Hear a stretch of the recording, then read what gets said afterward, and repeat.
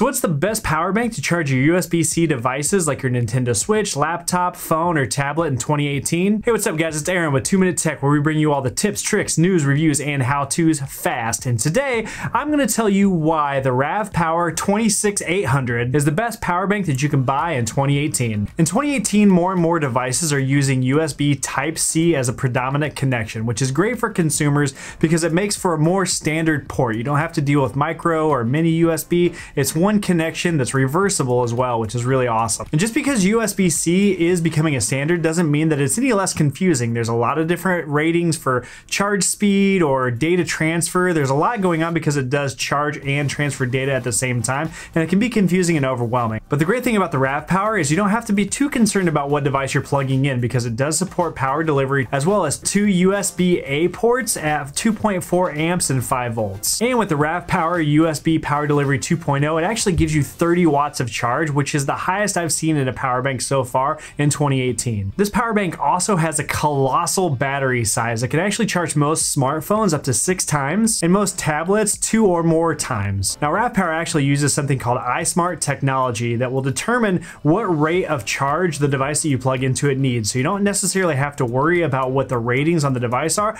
Plug it in and you're good to go. Now I've seen other power banks on the market, but none that necessarily do this wattage at 30 watts for USB-C, as well as 2 ports for USB-A. A lot of them have maybe 2 ports, one USB-C, one USB-A, but this gives you 3 ports to charge simultaneously, which is huge. So if you're looking for a power bank that's going to be able to charge 3 devices at one time with Power Delivery 2.0 up to 30 watts, look no further than the RAVPower 26800 power bank. Hey guys, thanks for watching the video. Don't forget to check out that travel video where I go over a lot of other USB-C travel adapters, as well as the video that I did for the Aki USB-C car charger. Also, links to all these products are listed below, so if you're interested in picking one up, definitely hit the links down below. Don't forget to click subscribe as well as hitting that bell icon so you get notifications when new videos post in the future. And go ahead and like and comment the video down below. Let me know what devices you're using with USB-C and what you think of this particular power bank. Thanks for watching.